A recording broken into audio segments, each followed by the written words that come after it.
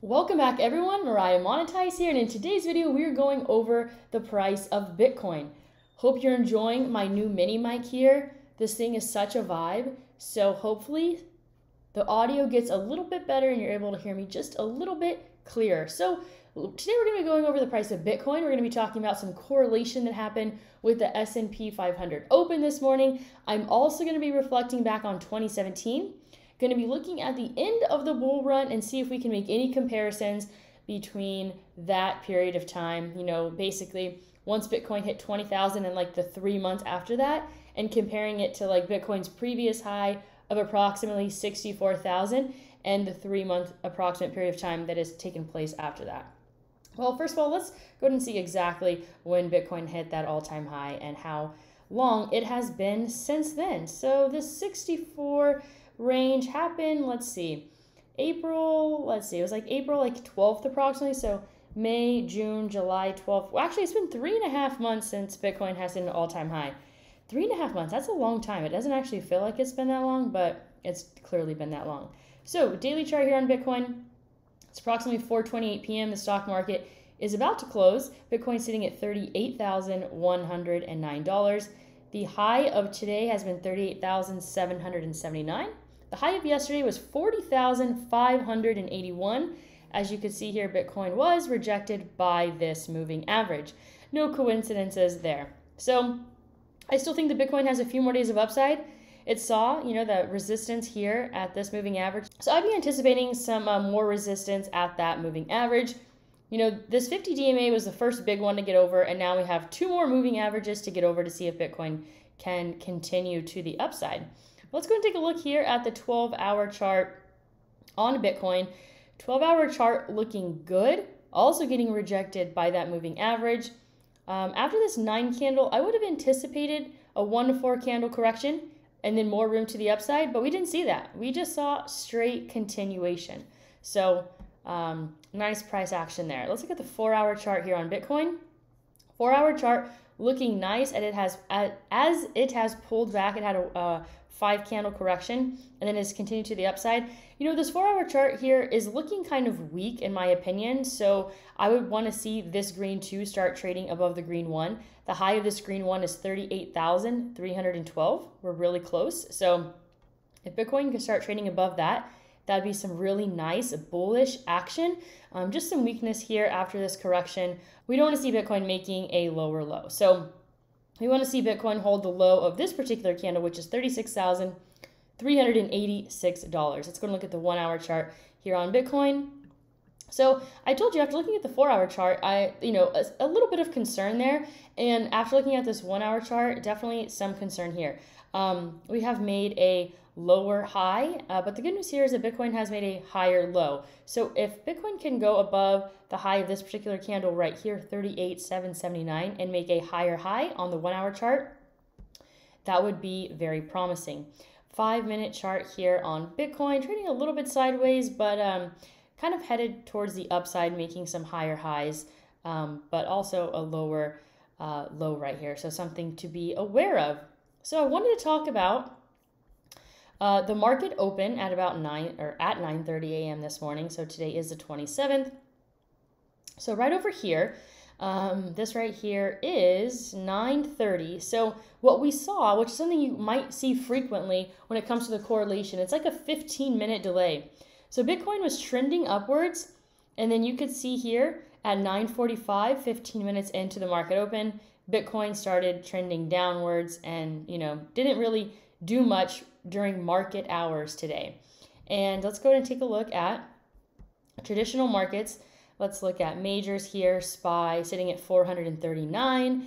And you could see here that, basically the market opened down this morning. Let's go ahead. This is particularly SPY right here. Let's look at it from a percentage perspective. So from the high of yesterday, it was down 1.13% today. And then the reversal started happening at about 1:30.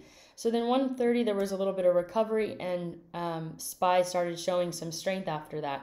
But you can kind of see that, during market hours, Bitcoin was definitely correlating with SPY. So something to keep in mind there. Also, a friendly reminder, if you are looking to add to your cryptocurrency, to get some free cryptocurrency by signing up with Coinbase, Gemini, or Celsius, and now Nexo, you can earn between $10 and $40 of a free bonus. So make sure to check out my links down below. I'm also doing 30-minute calls. You can ask me anything you want. The cost for those calls is $75, so you can also check out the calendar for that as well, and the links down below in my description. So this right here is a daily chart on Bitcoin, okay? Top chart is current market, okay? This is the top that we saw here in 2021. What you have here on the bottom chart is the daily chart from 2017 when Bitcoin hit $20,000. What I was looking for when I was trying to see a top on Bitcoin, and this is one of the main reasons why I think that we could still make new all-time highs this year. I've been very bearish recently, but I kept on saying how I thought Bitcoin was going to somehow bottom out in July or August, maybe September, and that it was probably going to be in the low 20,000s. We're not out of the woods yet, but it's looking less likely than it was a few weeks ago, right? So as you could see here, in 2017, Bitcoin had this parabolic move to the upside. And when I say parabolic, I mean from November 17th to about December 17th, which was a top, and I'm just, doing an estimate here, about 176% move on Bitcoin. So I was looking for some similar price action when it came to Bitcoin topping for this particular market cycle. The market topped about April 14th. Okay, let's go back to March 14th here. The bottom of this candle, the top of this one over here, it's like a 25% increase, okay? Not quite a parabolic move.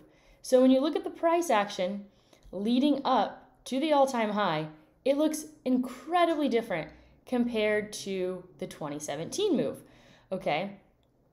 Let's take a look here at the price action when it comes to the bottom, okay?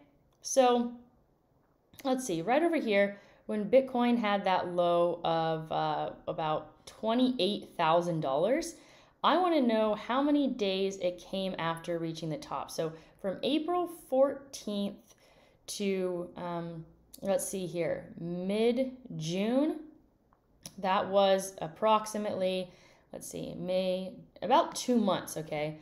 And so in 2017, from the high to the low that happened approximately 2 months after Bitcoin started falling was a 66% decrease in the price of Bitcoin.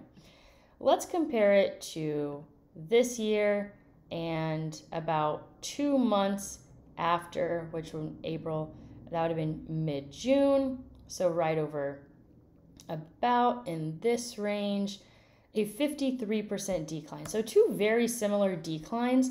So we've had similar price action after the top, but the price action leading up to it has been quite different. So it's been about 3.5 months since Bitcoin hit a top. Let's see where Bitcoin was at about 3.5 months after hitting the high of 2017.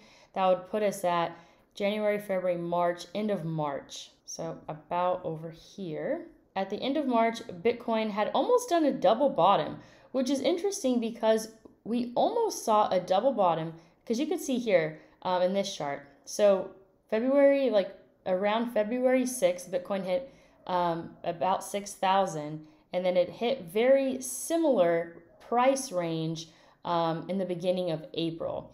And so what we can compare over here is similar price action. So there was that bottom hit around June 22nd or so, and then almost a double bottom that hit about a month later. So in this case, the first one came in early February, and the second came 2 months later instead of 1 month later in early April. So what I want to do next is I want to look at the low that we have seen in 2021 and how much we have recovered since then.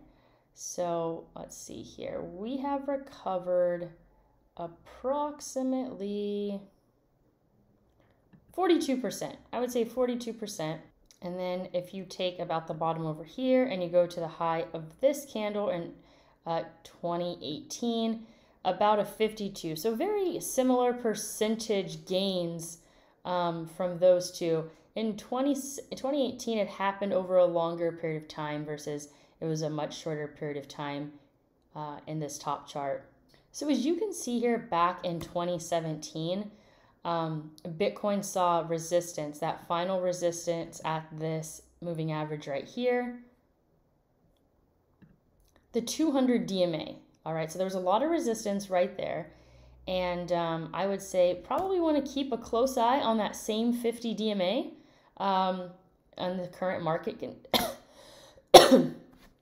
in the current market conditions to see if Bitcoin also finds resistance there.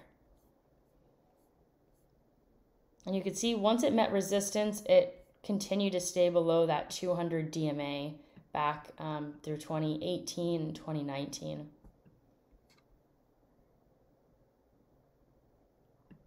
And here's what's interesting, okay? So once Bitcoin finally got above the 200 DMA, which was approximately April 2nd of 2019, that was when it was pretty much a clear shot all the way through. So something to really keep in mind here is that, I mean, check this out. Once Bitcoin was able to get over the 200 DMA, that would have been an excellent time to get in because Bitcoin was under $5,000 and it was basically like a straight up shot after that. If you look at it from a percentage gain, if you're looking at it from a percentage gain, once it got over the 200 DMA, the increase was about 200%. So just some interesting correlations to keep in mind there from those two particular charts. So that is all I have for you today. As always, go out there and create a portfolio that you love.